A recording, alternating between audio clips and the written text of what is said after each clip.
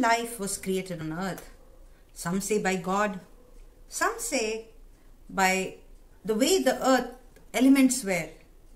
It was conducive or scientific for generation of life. Whatever might be the reason for life on earth, but it was never written anywhere that someone or some species were superior over the others. It is okay not to like animals. It's okay to be scared of animals. But is it okay to hurt the nature's gift? Be it human, be it plants, or be it animals. That question I leave it for you to decide. Here's the story. Ganesha, who lived in Mount Ganesha with his mother Parvati, father Shiva, and brother Kartikeya. There were not many children out there, so there were times he would go out alone to play with his little friend Musak, the mouse. One day he was out playing with his Musak, the mouse, that he spotted a small kitten. He had never seen anything like that before. So he started to play with it. The way he played, was it right? That's for you to decide. He picked the kitten up. He tossed the kitten around. He pulled its tail. The little kitten just meowed in pain.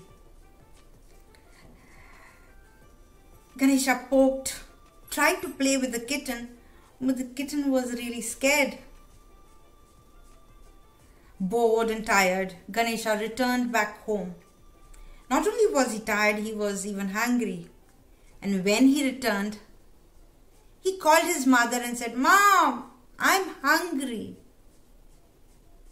And to his surprise, as he went in, he saw his mother lying on the ground, covered with injuries, with wounds, and she was in pain. Ganesha was very angry.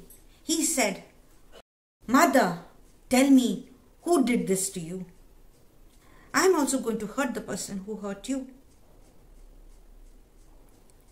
Ma Parvati whispered, "I just wanted to play with you, Ganesha. I just wanted to play with you. All the injuries on my body is given by you." Ganesha was confused.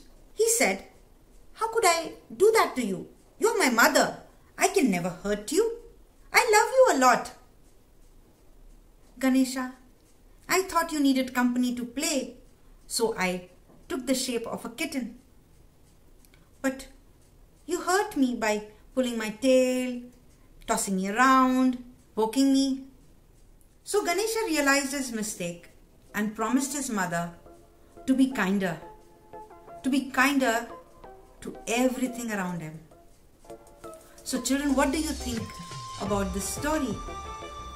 What do you think about animals? With this, I end my story here. Thank you.